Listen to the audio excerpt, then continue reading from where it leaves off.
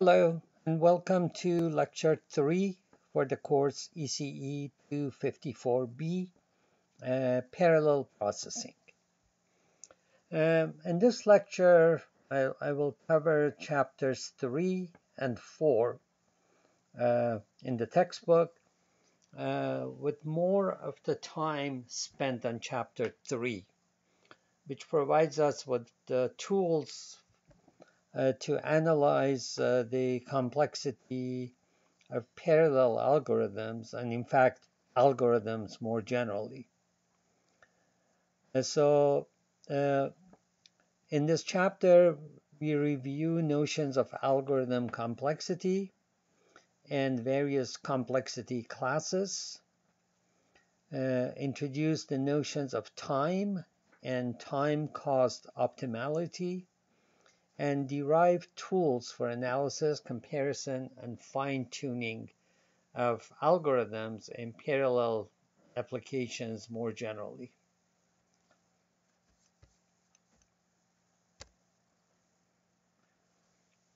Okay, the first item to be discussed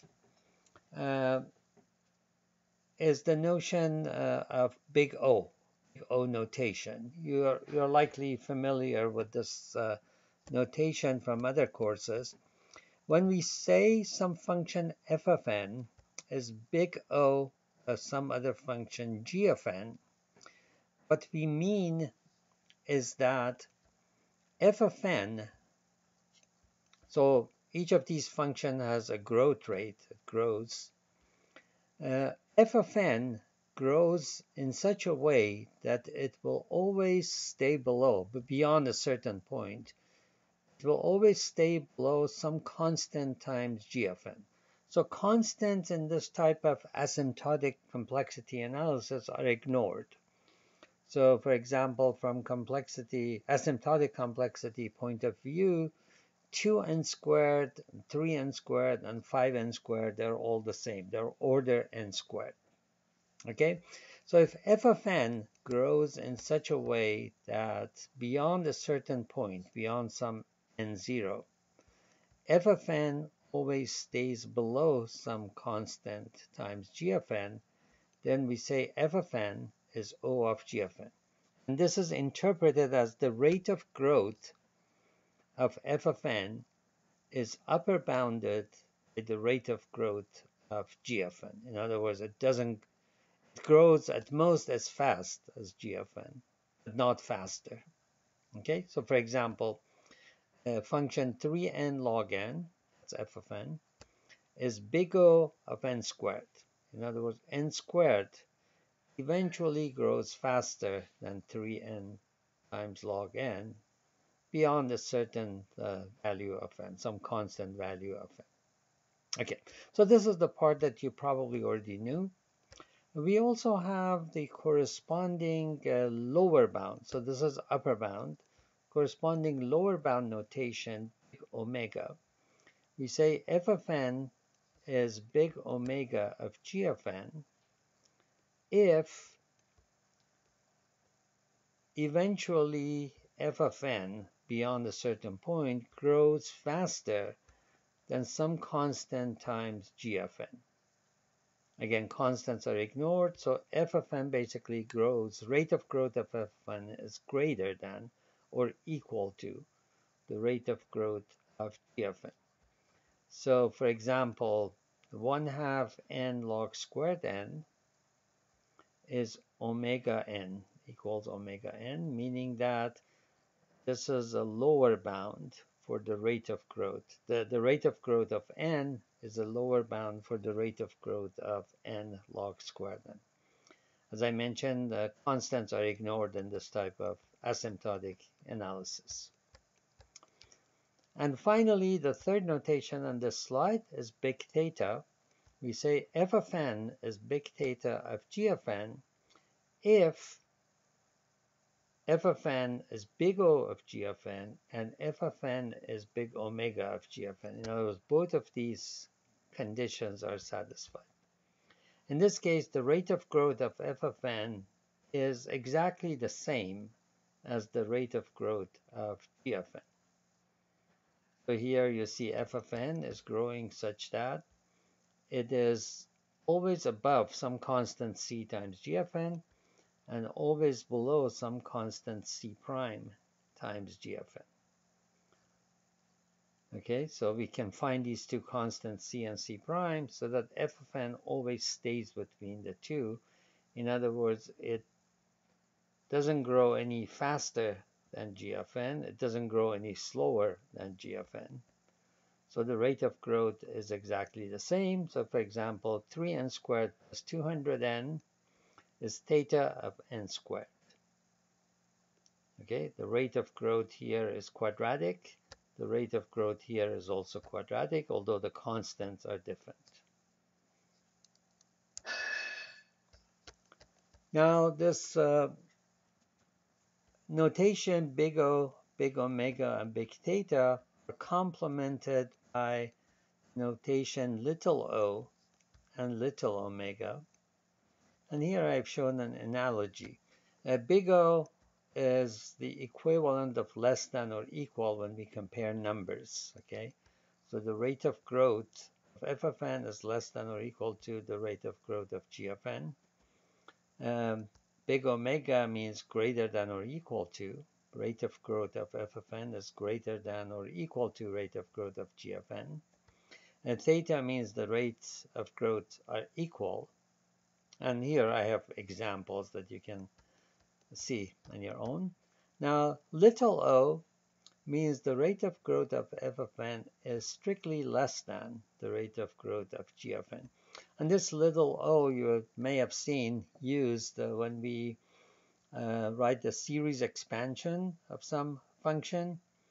And that series expansion, we write a few terms, and then we say plus little o of some function, meaning that all the remaining terms that we are ignoring are less significant in terms of their growth rate than what we are including in that parenthesis.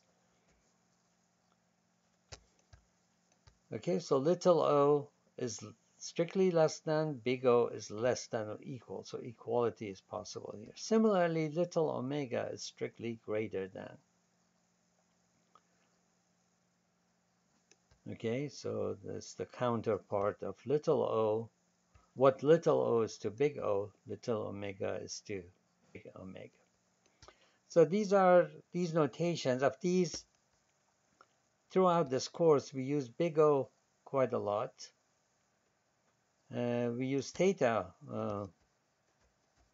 probably next most frequently, and then big omega. The other two we seldom use. But for completeness, I've included all of them in this slide. Okay, so here are some typical functions that we encounter when we analyze the rate of growth of, say, running time for an algorithm.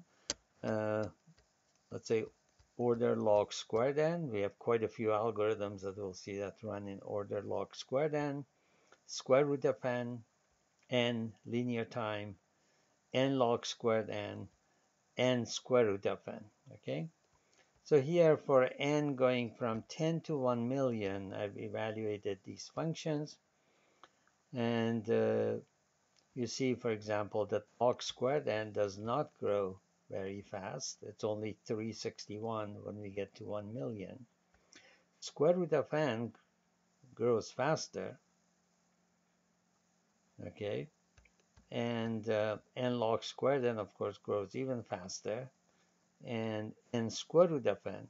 So square root of n basically grows faster than log squared n eventually. And you see here this is a faster growing function, but for smaller values of n, it has values that are smaller than n log squared n. So this is the sense in which we deal with asymptotic complexity. For large enough n, this is a faster growing function. And square root of n is a faster growing function than n log squared n, even though for small n, okay, this function has smaller values. Okay, you see, for example, that beginning in this table, beginning with n equal to 100,000, this one becomes larger. And here I've shown the effect of constant. So again, n ranges from 10 to 1 million. This is n over 4 log squared n. This is n log squared n. So this is basically 1/4 of this. It has a different constant in front of it. And you see that, and then the times, instead of being stated in units of second, let's say, they're converted to more familiar uh, units so that you can see the growth. So n over 4 log squared n, if the running time is n over 4 log squared n for n equal to 10, we have, let's say, 20-second running time. N equal 100, we have 15 minutes. Okay, n equal to 1000, we have 6 hours, and then it gets to 3 years. At this point, it becomes an algorithm with this complexity would be pretty much impractical for n equal 1 million because the running time will be 3 years. N log squared n becomes impractical even earlier as the size grows. 100 square root of n basically remains practical. Even one day, one might say, is a practical running time, depending on the application. And then n square root of n. Okay, so here it was practical even though a large constant was involved. In this case, the constant is 1 in front of it. But pretty soon, as n grows, it becomes impractical, eventually reaching 32 years for 1 million, an input of size 1 million. Okay? So we have names for these types of growth rates, the ones in particular that we encounter more often. A growth rate O1 means the running time is constant regardless of problem size. And such cases we rarely encounter in practice. Intuitively, as the problem size grows, the running time must grow. So any reasonable assumptions about uh, uh, the hardware available to us, communication, and so on, it's unlikely that we get a constant running time, regardless of the problem size. But we do have the notation for it if needed. O1. O log n, this is a very slowly growing function. It's called double logarithmic growth rate. It is an instance of a sublogarithmic growth rate. The next one in this ladder is logarithmic growth rate, which is still pretty good because log of n, for n equal to 1 million, if we take log base 2, log of n is only 20. So that's a manageable growth rate. Polylogarithmic is the name given to a polynomial in logarithm of n.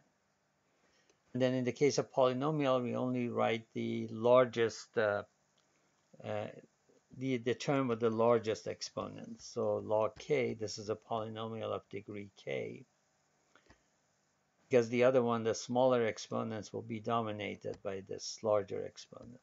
This is known as polylogarithmic. K, of course, is assumed to be a constant.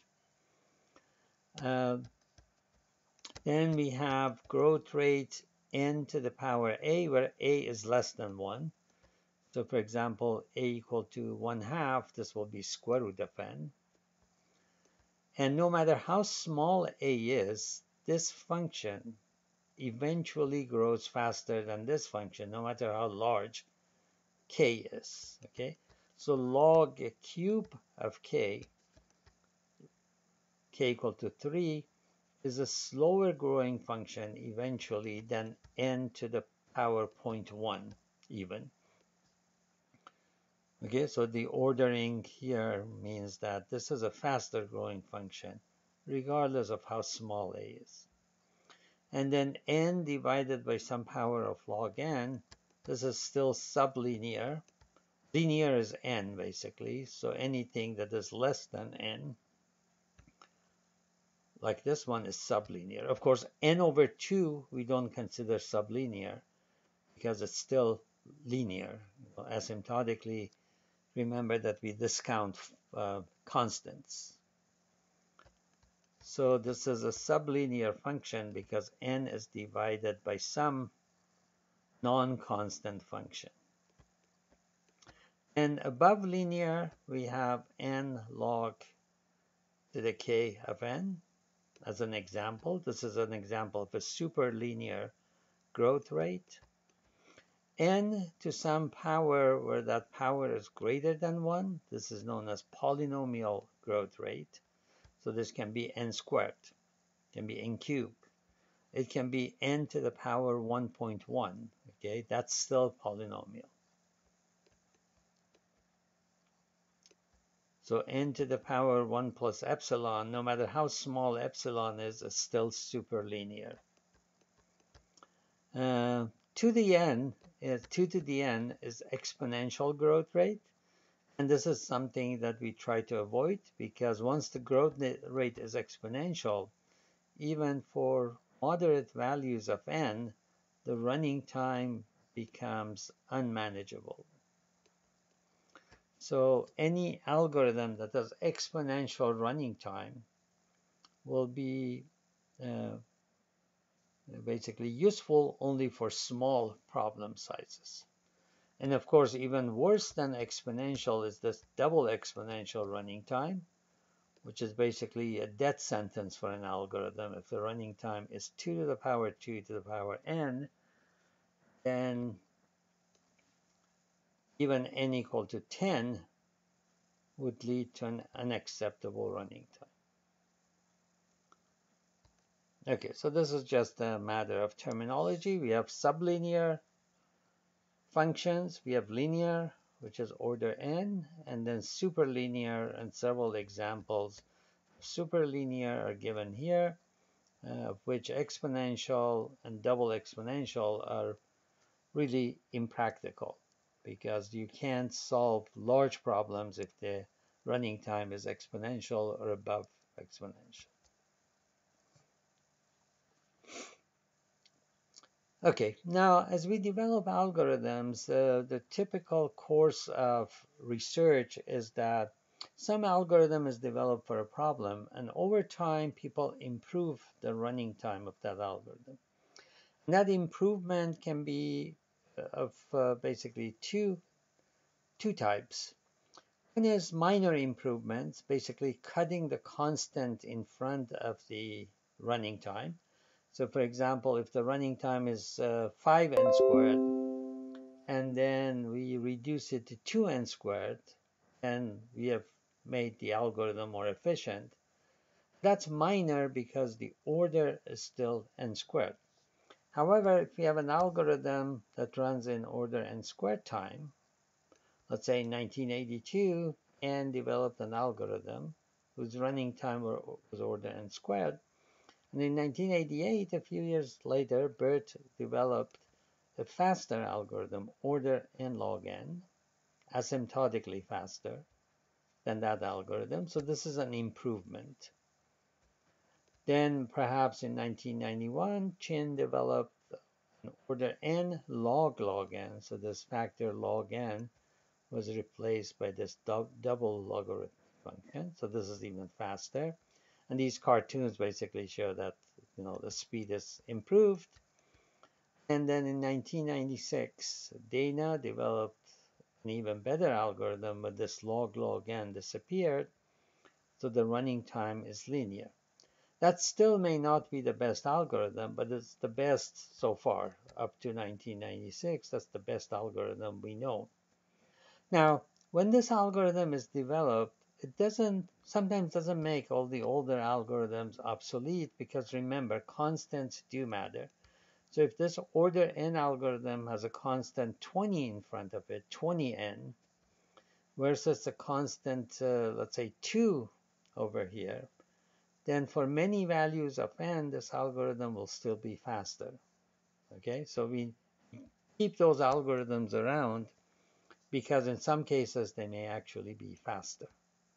Okay, simultaneously, so these are basically this big O, remember, is upper bound. As we reduce the upper bound, okay, we are getting closer and closer to the optimal. We don't know where the optimal lies, but we know that the optimal is not worse than order n because we already have an algorithm that runs in order n time. Okay, so this is an upper bound. We can also study our problems and algorithms theoretically and establish lower bounds. And we'll see examples of these lower bounds throughout the course. So for example, for that same problem in 1988, Zach established theoretically that you cannot develop an algorithm that runs faster than log n for this problem. So this problem is an omega log n problem, meaning that its complexity is lower bounded by log n. This basically establishes a wall in this cartoon characterization, meaning that as we move to the left, we can never go beyond this wall. Okay, that's the notion of lower bound. Then just as the upper bound can be improved by developing faster and faster algorithms, the lower bounds can be improved by establishing what we call tighter bounds. So a few years later after Zach, Ying develops the lower bound, proves the lower bound omega log squared n, meaning that uses some properties of the problem to show that no algorithm can possibly solve it in a smaller learning time than order log squared n. This builds another wall. And now the problem is, where is the optimal algorithm? We know it can't be beyond this wall. We know that it's not to the right of this bar. Is the optimal n divided by log n? That's a possible point. Is the optimal log squared n? Because we sometimes develop algorithms that match a proven lower bound in terms of complexity, at which point we know that no further improvement is possible, at least not substantially, because we can still improve the constants, as I mentioned before, but not fundamentally faster. Okay, on this slide, I'm not going to go through it in detail. Two particular problems. The history of two particular problems are given in terms of improved bounds. For example, the complexity of determining whether an n-vertex graph is planar. It was known in 1930 that an exponential algorithm for it was known. Of course, an exponential algorithm is not very useful for large graphs. Then in 1961, Auslander and Porter showed that there's an order n cube algorithm for this, and so on. The other order n cube algorithms that were developed. So these are listed here because they were developed perhaps independently without knowledge of this one, or they improved on the constant factor in front of this order n cube. Then order n squared, then n log n, then order n. So for this particular problem, the best asymptotic algorithm, the best algorithm in terms of asymptotic complexity is order n by Hopcroft and Parjan, and also by Booth and Luker. Okay, this is another problem for a graph of n vertices and e edges. It's a little bit more complicated because two parameters are involved. So the first in the sequence is order n e squared. The second one is n squared e. Okay, so why is n squared e better than n e squared? Because a graph with n vertices has more than more than n edges. If the graph is connected, it will have at least e edges, or I should say e minus 1 edges. So e is of a larger order generally than n, so e squared being replaced by n times e is an improvement. Okay, and this algorithm goes through many improvement steps until it gets to this weird complex expression that is, the best known algorithm uh, for the max network flow algorithm, max network flow problem. Okay, we call an algorithm time optimal, or just optimal for short, if the running time of the algorithm with n, an input of size n, with p processor is equal to g of np, where g and p is an established lower bound. So if we have established a lower bound that this algorithm cannot run faster than what this function indicates, and if we match that in terms of asymptotic complexity, then we have reached an optimal or time optimal algorithm. The cost time optimality takes cost into account too. Cost is basically how many processors we use in this solution, how much hardware we apply to solve the problem. And if p times the running time of the algorithm with p processors is equal to the running time of the algorithm with one processor, this means that the redundancy and utilization are equal to 1. If you go back to the definition of redundancy and utilization, you see that this condition implies that redundancy and utilization are equal to 1. Okay, if we can't quite achieve this, because parallel algorithms typically have some amount of redundancy, as long as that amount of redundancy is not excessive, we say that the algorithm is cost time efficient. Okay, efficiency means that p times tmp is not quite equal to tn1, but if it's of the same order of growth as this. So for example, if p times np is 2 times tn1, and we are satisfied because redundancy and utilization are constants. Okay, they don't suffer much as the problem size grows. And one cautionary note here is that we often evaluate algorithm complexity in this course and in many algorithm courses, study of algorithm, in terms of steps, where we define steps. So for example, if you're doing a whole bunch of, if our application is arithmetic intensive, we may count the number of arithmetic operations, how many addition, multiplications, divisions, and we sometimes ignore the distinction between addition, multiplication, and division because these may have different speeds on different computers.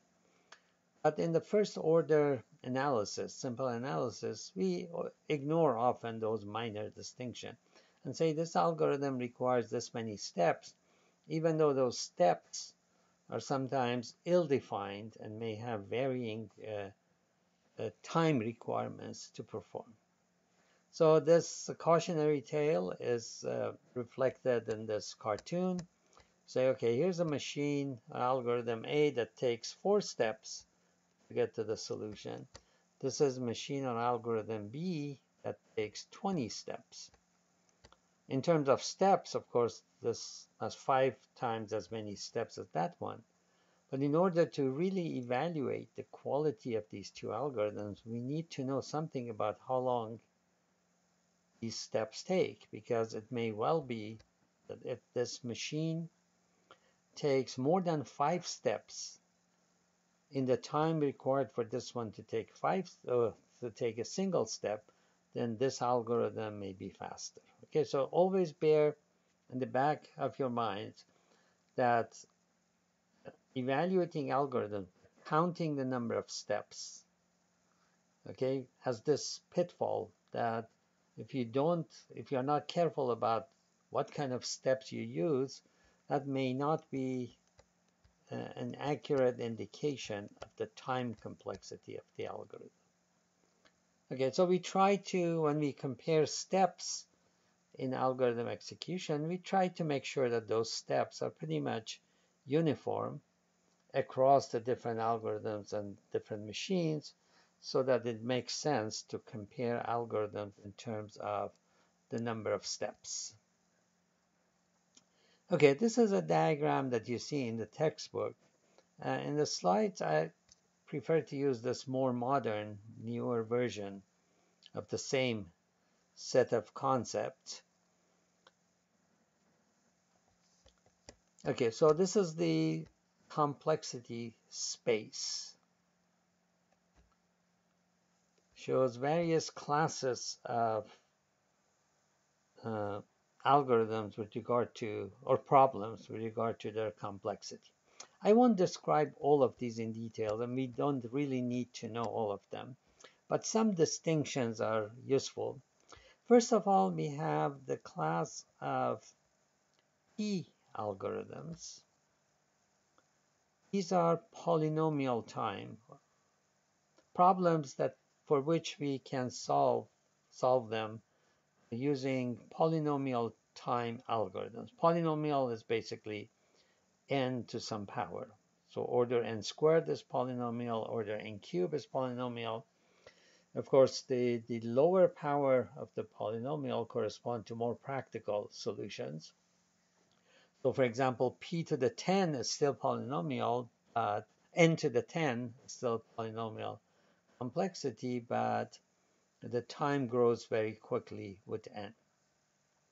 But still, compared with exponential complexity, even n to the 10 is still either manageable right now, or it will become manageable as we build faster and faster computers. Okay, so our goal is to develop solutions for problems that fall into this polynomial class. Okay, the non-polynomial class, which is this area, non-deterministic polynomial, these are problems for which we do not have a polynomial algorithm yet. However, we have a polynomial algorithm to verify a solution if someone gives us the solution. Okay? So if we could generate all the solutions non-deterministically and evaluate them one by one using this polynomial verification algorithm, then we can verify that a particular claimed solution is in fact correct. Okay? The thing is, in computer science, we don't know, even though there are many algorithms that are NP currently, and we don't have polynomial algorithms for them, any problems, I should say. And we don't have polynomial algorithms for them. We don't know. It has not been established whether these two classes are actually distinct. It is possible that P and NP are really the same set of problems. Although increasingly, research has shown and researchers believe that these two are in fact distinct classes. So if we have an algorithm that runs in exponential time as in NP class, that may just be an indication that we have not tried hard enough, we were not smart enough to find a polynomial solution. So for now, it has exponential time. Okay, and we also have co-NP, which I'm going to ignore, and then P-space another. Because I've drawn the diagram in full so that you have an idea that there are other classes of complexity. So for now, we focus on NP and P. NP are a set of problems that for now, we don't know how to solve them in polynomial time. They admit exponential time algorithms. Okay, some subset of problems in NP are known as NP complete. These are sort of distinguished problems, so that any problem in NP can be converted to one of those problems, any one of those problems. And there are quite a few of these over the years. People have proved various things to be NP complete. So there are many examples in this space, NP complete space. And any one of those problems can be used to solve any other NP problem. So if you give me this NP problem, I can convert it to this NP complete problem. And if I have a solution for that NP complete problem, this one becomes solved too. So if ever somebody comes up with a polynomial time algorithm for only one of these NP complete problems here, then the entire class of NP becomes polynomial, and it is proven that P is equal to NP. Okay, so this distinction collapses. If one of these NP complete problems is ever solved in polynomial time, and nobody has been able to do it, and because so many people have tried and so much time has been spent on it, general belief is that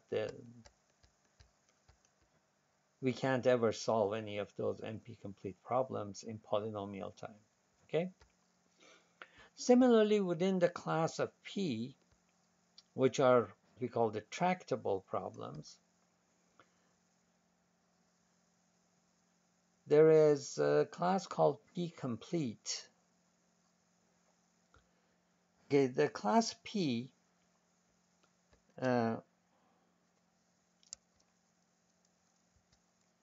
me go here. A subset of this class P is called the class NC. These are efficiently parallelizable problems. In other words, we can develop parallel solutions. So the running time of such problem is polynomial, maybe n squared. Okay.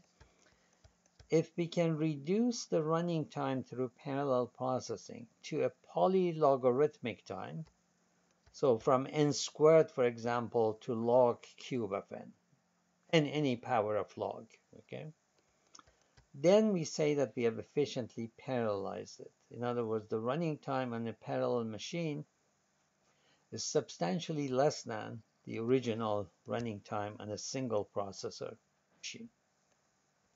This is known as NIC class, and NIC stands for Nicholas Pippinger, one of the pioneers of the study of computational complexity, and his friends actually named this class after him. So NIC's class constitutes the class of efficiently parallelizable problems, so that the running time can be reduced from polynomial to polylogarithmic. Again, it is quite strange that we don't know whether the class NC is distinct from P. So just as P equal to NP question is unresolved, P equal to NC problem is also unresolved. In other words, we don't know whether there are problems that cannot be efficiently parallelized. For now, we assume that there are such problems, and all indications are that probably these two classes are distinct.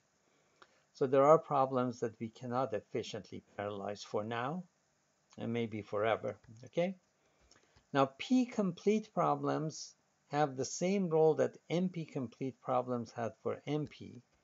In other words, any P problem can be converted to a P-complete problem, so that if anyone ever parallelizes efficiently one of these P-complete problems and shows that that P-complete problem is an NC, then again these two classes collapse, and we have proven that P is equal to NC.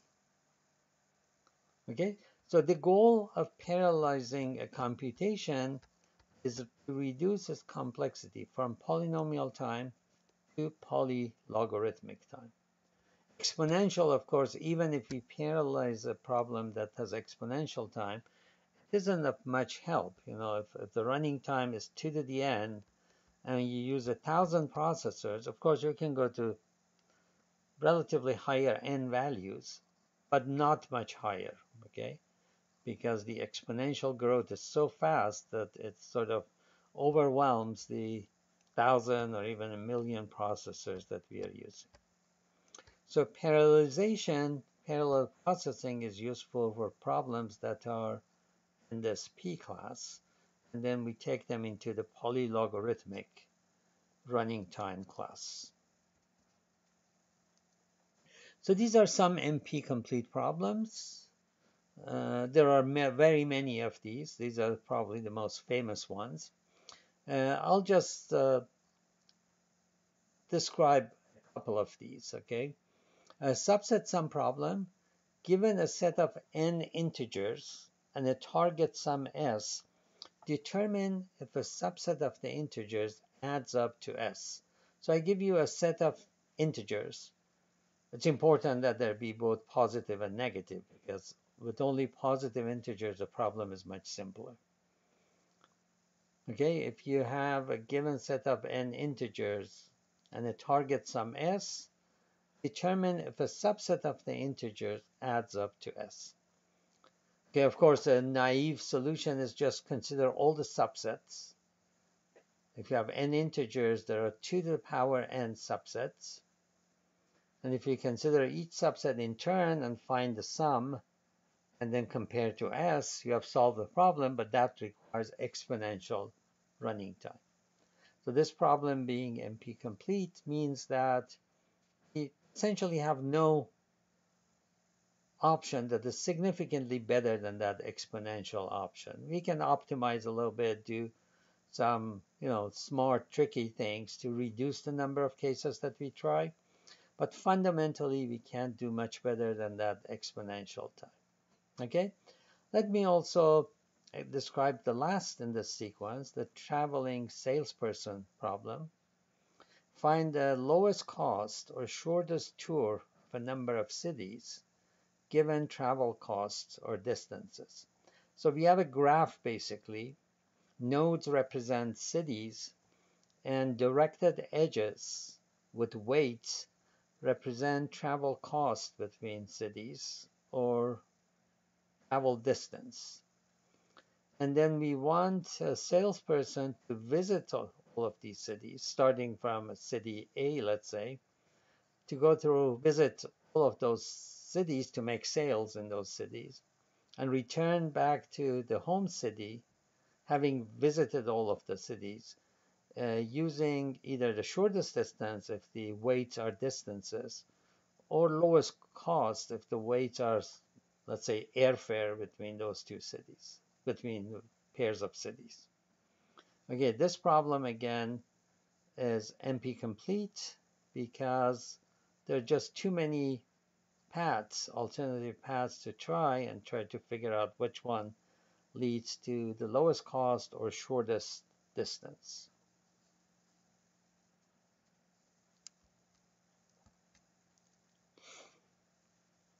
Okay, one of the most useful paradigms in parallel processing is this first one, divide and conquer. And divide and conquer paradigm, we decompose a problem of size n into smaller problems. We solve subproblems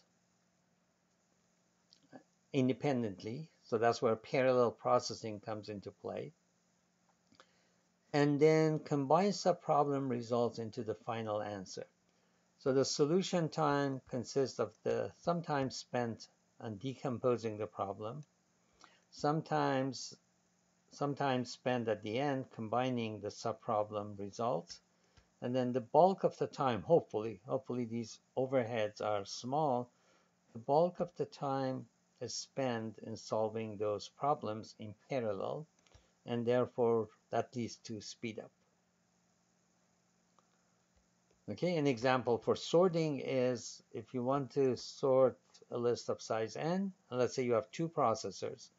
Divide the list into two sublists of equal sizes, then have the two processors each solve one of those, sort one of the halves of the list. So you do the decomposition, which is trivial, basically assign the first half of the list to one processor, the second half to the other processor. And then when the two processors have sorted their respective sublists, then you have to merge. Now this merge is non-trivial, but it's a simpler problem merging than sorting. Therefore, the bulk of the time will be spent here. So this is the divide and conquer paradigm. The randomization is another paradigm that we find useful. When it's impossible or difficult to decompose a large problem into subproblems with equal solution times, we settle for roughly equal solution times rather than exactly equal, because if we aim for exactly equal subproblems, this decomposition may be more difficult. Okay, so that's an example of randomization. And finally, approximation is when we the finding exact solution to a problem is computationally difficult. We may aim for finding an approximate solution, something that is close to optimal, hopefully, provably close, say within a factor of 1.5 of the optimal, something like that. And then that approximation will be used as a substitute for the exact optimal solution. Okay, the last section of this chapter deals with solving recurrences, which is a very useful tool in analyzing algorithms. Okay, so the first recurrence, I'll go through a number of these so that you get the flavor for how to deal with these. F of n equal to f of n minus 1 plus n. Basically, you're faced with a problem of size n, you want to solve it. If you convert that to the solution of a problem of size n minus 1, and then you spend n steps in that conversion, then this will be the recurrence that determines the running time of the algorithm. Okay, so this this is exemplified by selection sort, for example. You want to sort n items, you scan the list, which requires n steps, to find the largest element in the list. Put that at the end of the sorted list, the largest element, so you've already spent n steps. And then you now have to solve the sorting problem for the remaining n minus 1. Okay, a useful method for solving such recurrences, in other words, I'm trying to determine what f of n is, given that f of n is related to f of n minus 1. A technique called unrolling can be used, because I say f of n minus 1, using the same equation, the same recurrence, is f of n minus 2 plus n minus 1, because remember, n has been replaced by n minus 1. So this becomes f of 1 less than n minus 1 plus n minus 1. And then this in turn is f of n minus 3 plus n minus 2. And then as I unroll, I get n minus 1, n minus 2, all the way down to 2. And then here I have f of 1.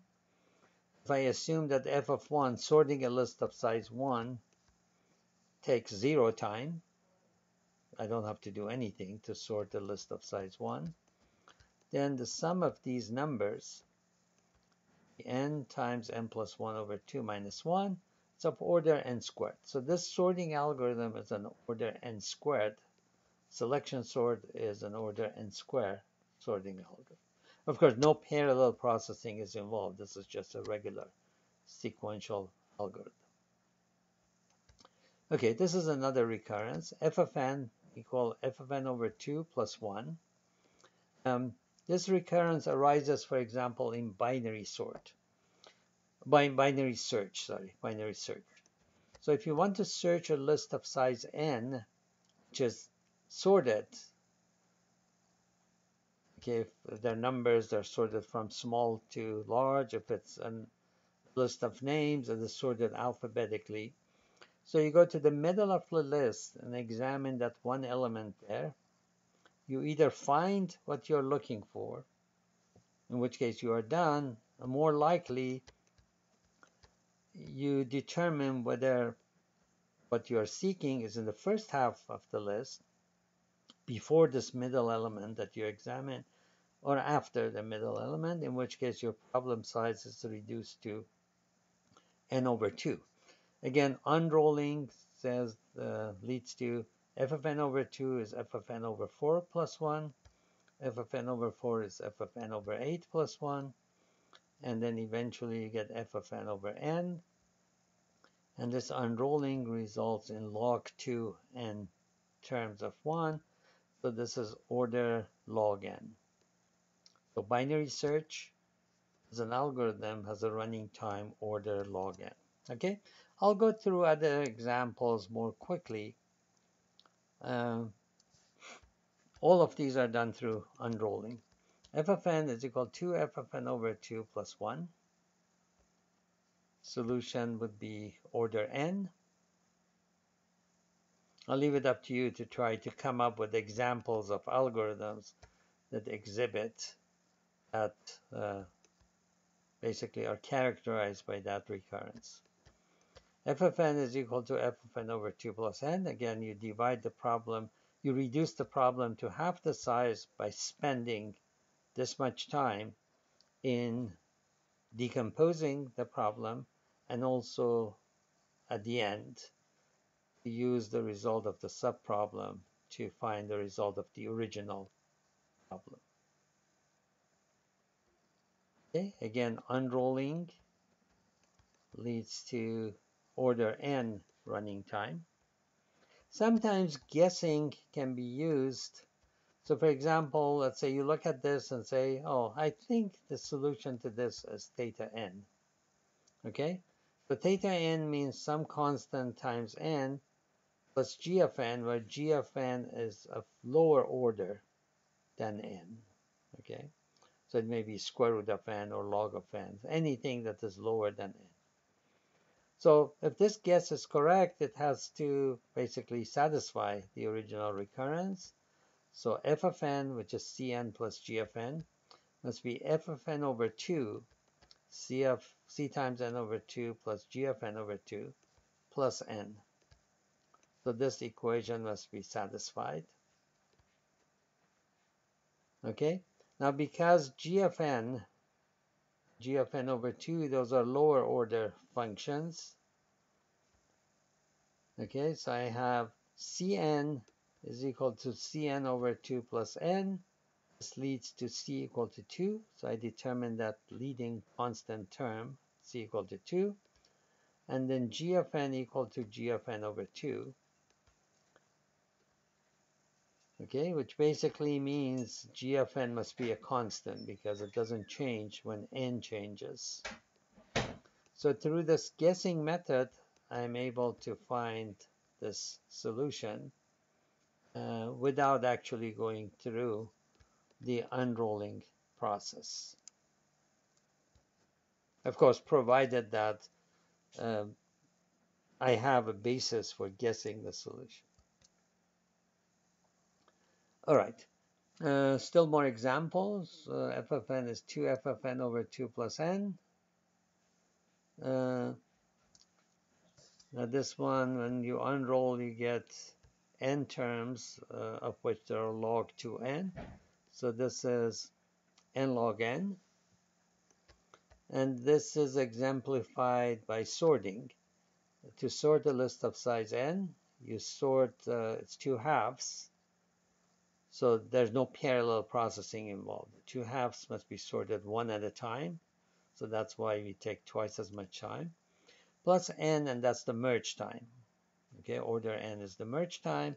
And this leads to order n log n sorting algorithm. This is the same recurrence except the same problem, except that the two subproblems are assumed to be solved in parallel, and then the merge time is assumed to be log 2n instead of n. We'll see instances of algorithms that exhibit this behavior. And then when you unroll this is probably the most complicated one in the unrolling process. You get something like log 2 in base 2, log 4 in base 2, and so on. And this will be order log squared n.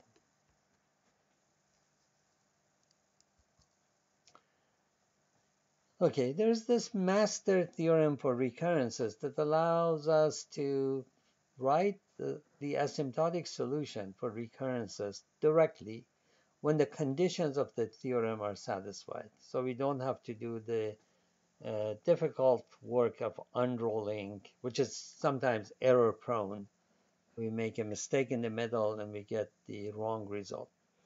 So this theorem says, given the recurrence f of n equal to a times f of n over b plus h of n, a and b are constants, and h is some arbitrary function. Okay, so for example, in the previous, this is h of n in this example. This is h of n, some function that you put there. So this is quite general, h of n. Now this says basically I divide the problem of size n by dividing it into b pieces. So each subproblem is of size n over b. However, I can't solve all of those subproblems at once. I need a times. I need to repeat the solution a times. So for example, if a is equal to b, this is like dividing n by 2 and then using twice as much time because the two sublists are solved one at a time. Okay, if a is equal to 1 means basically all of the subproblems are solved at once, so the time complexity for only one of them is taken into account. So this is sort of a more general thing. So sometimes we divide the problem into subproblems, let's say 10 subproblems, but we need 4 passes, for example, or 2 passes to solve all of those subproblems. And we'll see examples of this. Okay, this is the case. The asymptotic solution to the recurrence is as follows. C is log of a in base b. Log of a in base b. So if a and b are equal, and c is equal to 1. Okay? If a is equal to 1,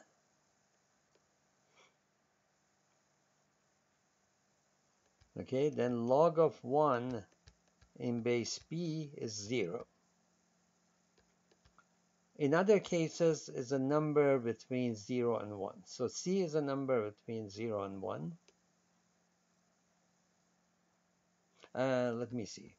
Did I state that correctly? Log of a in base b.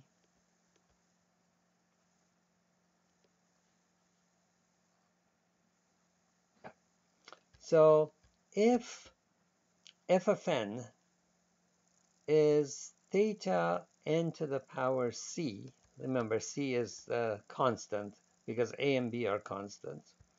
If it so happens that f of n is theta n of c, n to the power c, the solution is f of n theta n to the c if this condition is satisfied. So condition is on the right.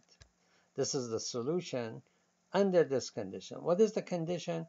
If h of n, if the function that appears here, is O of is upper bounded by n to the power c minus epsilon, and epsilon is any small number. In other words, it should be less than n to the power c, the rate of growth. Even a tiny bit less than would be okay, but it cannot be equal to n to the c. So for any epsilon greater than 0, no matter how small. The solution is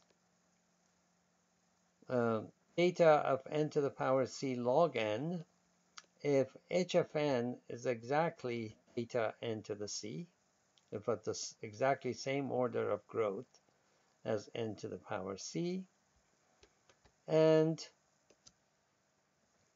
f of n is theta h of n. H of n is omega, is lower bounded by n to the power c plus epsilon. In other words, h of n grows a little bit faster than n to the power c. Again, no matter how small epsilon is, this condition is sufficient for the solution to be. So there are three cases of solution. One is n to the power c, some polynomial, because c is a constant. This is polynomial time. It's of the order h of n, this function, whatever it happens to be in this case. It's of the order n to the power c log of n in this third case. Okay, so here's an example that I'll let you study that applies this master theorem to the solution of this recurrence that we saw before, and it finds the same solution for it. So when you're encountered with a recurrence, the first thing we do is to see whether this master theorem is applicable and use it if it is. Otherwise, we try to find another way of solving the recurrence. Okay, this is the intuition behind the master theorem. I let you study this intuition, explanation of this intuition on your own. All right, the rest of my time I'm going to spend reviewing pretty quickly some of the concepts in chapter 4 of the textbook, entitled Models of Parallel Processing. Now, one of the earliest types of parallel processing was what we called in those days, in fact, this is how I gained my entry into the field of parallel processing for my PhD work many years ago, in the early 1970s. I was working on this notion of associative memory.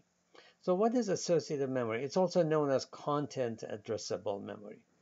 Now, a normal memory, standard memory, random access memory that we deal with in computers, as the name implies, it's random access. You put data at each data item at a certain location, and then you remember what that location is. And then when you want to retrieve that data, you go to that location, provide the address, and say, fetch contents of memory location, so and so. So that's random access memory.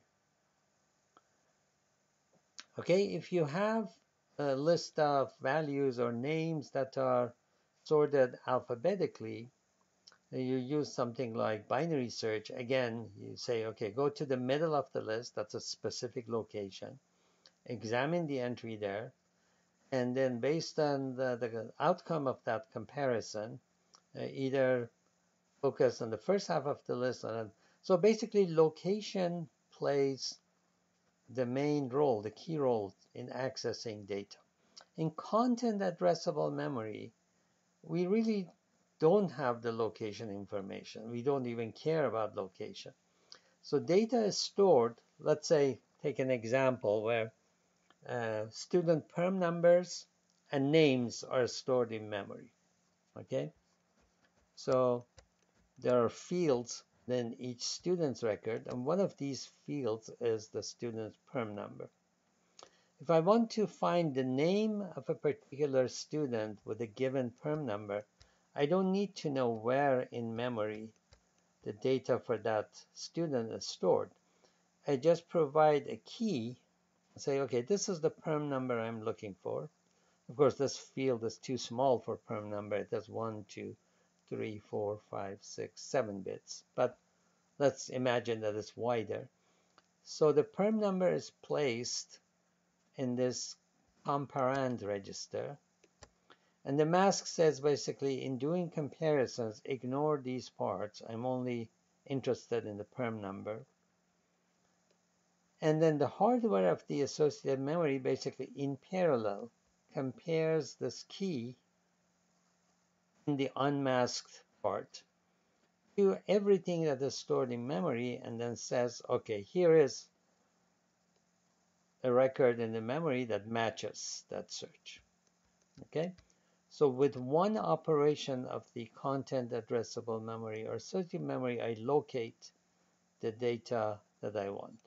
So here is a brief history of how these content addressable memories developed and how eventually they were generalized to associative processors, meaning that it wasn't just retrieval of data from memory, but some kinds of processing can also be done in parallel on contents of memory words.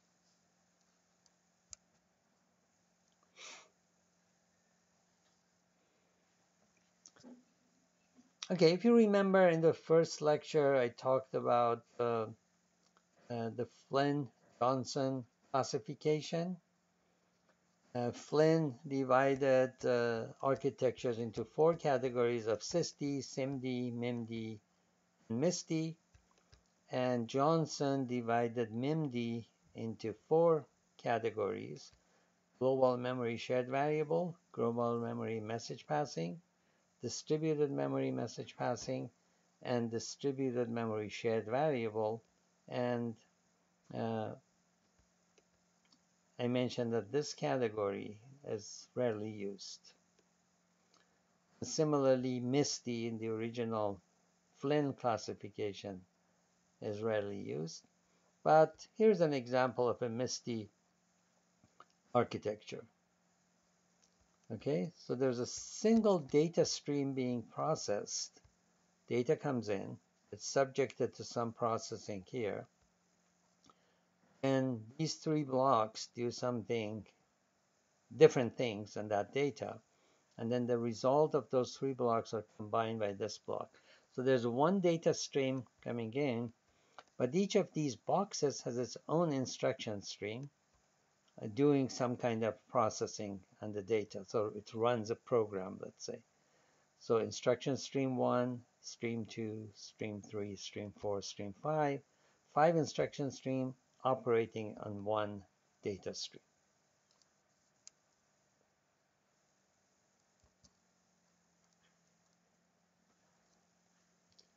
Okay, there has been an ongoing debate since several decades ago about the relative merits of SIMD parallel processing versus MIMD. So I've shown a timeline for SIMD here. One of the first architectures in this category, the first significant architecture was ILIAC-4, developed at the University of Illinois. Then the distributed array processor, then the Goodyear massively parallel processor,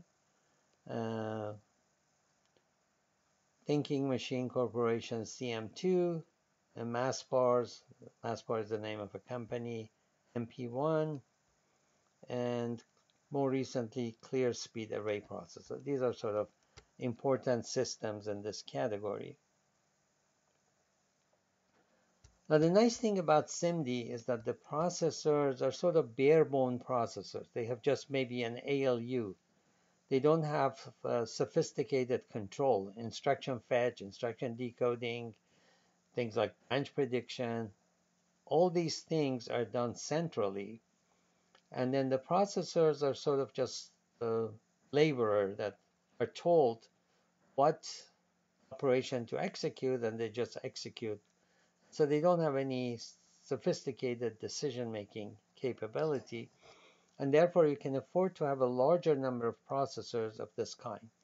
The downside of SIMD is that broadcasting instructions from that central unit that fetches and interprets instruction to all the large number of processors is non-trivial and involves overhead. Furthermore, if these processors are operating synchronously, that means that the slowest processor dictates.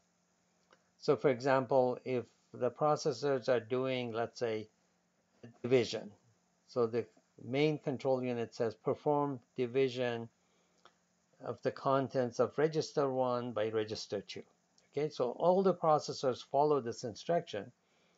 Some of them may be done more quickly depending on the operands involved, but they all have to wait for the slowest one to finish before the next instruction can be issued. So this debate is still ongoing. For some applications, SIMD is a good fit and leads to better efficiency. For many applications, more applications, MIMD is a better fit. And there's also a compromise between these two, which is known as SPMD, SPMD. So instead of single instruction, multiple data, we have single program, multiple data. In other words, the processors are running identical programs, but they are not synchronized with each other. So they're allowed to sort of go faster if the data they're processing is such that the faster speed is possible. Then once in a while, we have to synchronize them in order to allow them to coordinate in their combining the results of their computations. Okay, the next debate is global versus distributed memory. When you have global memory, as shown here, we have a bunch of processors, a bunch of memory modules. Okay, the memory, when it's large, it's rarely just one, one chunk of memory, one block, but it's divided into modules, sometimes called memory banks. And then you need a processor to memory network for the processors to be able to access memory modules and fetch data. And this processor to memory network can be as simple as just a bus, a simple bus. So all the processors are connected to this common bus, all the memory modules are connected. But that bus is likely to become a bottleneck because if many processors are trying to access many memory modules, a lot of traffic, memory traffic is generated, and a single bus may not have the bandwidth to basically carry this out. Sometimes we can use multiple buses so that as processor 0 is accessing, let's say, memory module 1 over one bus, processor 1 can access memory module 10 maybe on another bus. So some concurrency is allowed. There's also sometimes a processor-to-processor network that allows processors to directly communicate with each other without having to go through memory, therefore sort of relieving this network from additional traffic. This, for example, can be used for interrupt. One processor can interrupt another processor through this network rather than having to go through memory. And then the parallel I/O capability is also provided here so that processors can access I/O devices or memory modules, can supply data to output devices or receive data from input devices. So this processor to memory network is really the heart of the system. Processors are just conventional processors. We can buy chips that are already on the market and use them here. Memory banks are, again, ready-made chips that we can use. And this part, the design of this part, basically affects how well the system works as a parallel processor. Okay, in order to reduce the traffic between processors and memory modules, and therefore sort of relieve this network from having to send back and forth requests and data, we can provide caches next to the processors. So there are multiple caches. And then the data that this processor accesses frequently is kept in this cache. Therefore, it doesn't have to go to memory for every piece of data. Therefore, traffic through this processor to memory network is reduced. However, the challenge here is that if the data is shared, so that processor 0 and processor 1 both want to access the same data, then keeping these two copies of the same data consistent. If this one writes into that data, okay, the copy in the other processor becomes stale or out of date, and therefore we need schemes. These are collectively known as cache coherence schemes to make sure the data remains consistent. So we solved one problem, reduced traffic through this network, but we created another problem, maintaining cache coherence. However, at least in the case where data is not shared, in other words, some piece of data is brought into this cache, and it's only in that cache, okay, not in the other caches, then this can lead to much improved performance by reducing traffic through the processor to memory network. Okay, in distributed shared memory, memory is not a global resource, but is divided between the processors. So each processor has a chunk of memory connected to it, and then the processors can communicate with each other through an interconnection network. And here I've shown each processor has 3 ports into this network. Okay, so if a processor wants to access data that is in its own private memory, it does so directly. If it wants data that is somewhere else, of course, we should have some sort of directory that tells it where the data is. It sends a request to another processor, asks for that data, and then continues its work. Sometimes if that data is something that this processor has a long-term interest in, instead of just accessing that data, maybe that data basically is relocated from its current location and is placed here so that from now on processor 0 can access it more efficiently. So sometimes we have data relocation rather than just access to one piece of data. So this is an example of a non-uniform memory access architecture. It's non-uniform because processor 0 can access this piece of memory rather quickly. But if it wants to access this piece, it takes longer because it has to go through the network. And often it is the case that it's easier to access one processor compared to another one. Therefore, this is very fast. This is slower. Maybe this access is much slower depending on the structure of this network. So it's non-uniform memory access as opposed to uniform memory access that we had in the previous.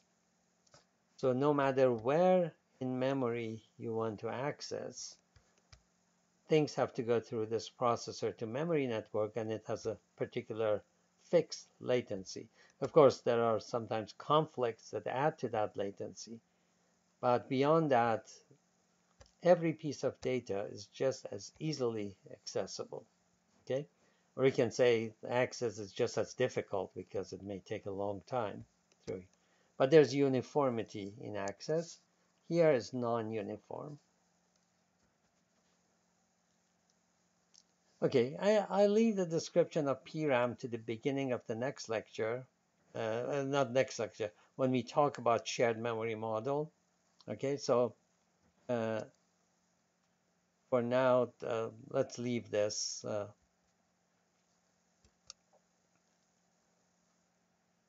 Okay, distributed memory architectures are characterized by graphs, and this is basically the diagram on the cover of my textbook, and it sort of conveys what we in parallel processing have come to know as the sea of interconnection network. There are so many different interconnection networks proposed over time that we liken this to a sea. And we as architects or users of these architectures are really baffled by the variety of networks, which one to choose, which one is better for a particular type of application. So this is the C of interconnection network, meaning that there are very many of these networks, and choosing between them is a non-trivial task. So these are some interconnection network. This is sort of a reference table. I'm not going to describe everything that is here. One-dimensional mesh or linear array, one-dimensional torus, which is ring, 2D mesh and torus, 3D mesh, pyramid, binary tree, four-array hypertree. Some of these we'll see later in more detail. So just to give you an idea of the variety of these architectures, the number of nodes in each one as a function of one or more parameters that we can set. The network diameter, again, as a function of those parameters. Bisection width, node degree, and whether the network can be constructed by local or short links, which is the case in the first few, for the first few architectures, and the other ones, you cannot build them with short links. Now, the significance of short links is that if your links are short, that means communication between processors will be fast, because signal propagation delay on short links, and also the amount of power that you have to use to communicate on short links is much less than otherwise.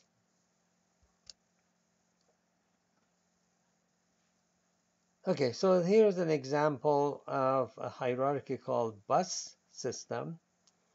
I mentioned that if you use a single bus, that's likely to become a bottleneck because a lot of traffic goes through it.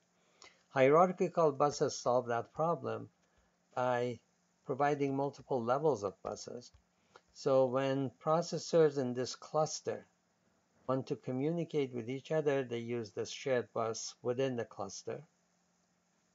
So local communication within clusters use the private bus of cluster, and therefore they do not interfere with each other. Now, if this cluster wants to communicate with this one, then it has to go through the bus switch to this higher level bus. So that takes longer and also uses this shared resource, which means that if a processor in this cluster is communicating with this one, then another processor in this cluster cannot simultaneously communicate with that one because this shared resource, there's a conflict there, okay? So as long as communication between processors is mostly local within clusters, then this is a good architecture. We still have the ability to communicate long distance from a processor in this cluster, let's say, through bus switches to this cluster if needed. We try to minimize those long distance communications, but we do have the ability to use those. Okay, so this is the modern data center, which is basically a very large supercomputer optimized for the particular task of that data center, whether it is Google or Amazon. Looks like this. There are very many processors, and these processors are basically organized into clusters of processors. And nowadays they are within a container. So each of these containers, you can imagine like the cargo part of a semi-truck. It's huge. So inside this is like a computer room. You can walk in it, and there are servers on both sides. And each of these is connected to power and also to if it's water cooled, to water supply so that it can be cooled with water. Okay, so power and water distribution goes through these. And the nice thing about this is highly modular. If one of these sort of fails or is not performing up to par, it can be moved and a new one put in place while that one is being repaired. And if you want to upgrade your servers, well, you upgrade, some of them and gradually, do the upgrade for all the other containers. So this particular container in this example has 2,500 servers in it. So you can calculate, counting the number of containers here, how many servers are in this data center. So two of the challenges of modern data center is providing the power. You need a lot of power. So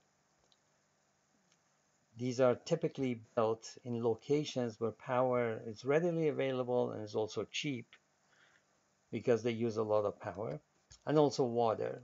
They're typically built near rivers or lakes where water is plentiful and you can use it for cooling.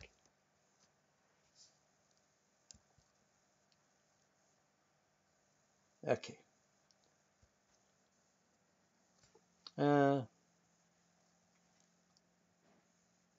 nowadays, when we build a chip, it used to be that we counted the complexity of the chip in terms of how many gates there were on it or how many transistors. Nowadays, interconnects are also very important, both in terms of the area they occupy on the chip and on signal delay that they cause.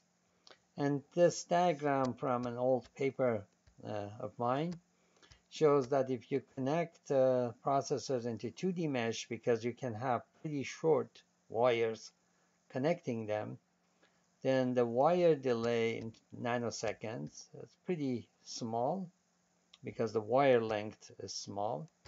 If you go to 2D torus, the wire length increases a little bit.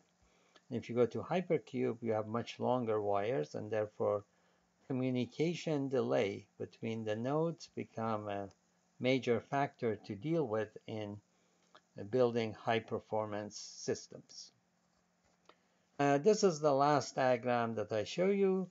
It's a cartoon that shows the pitfalls of scaling up.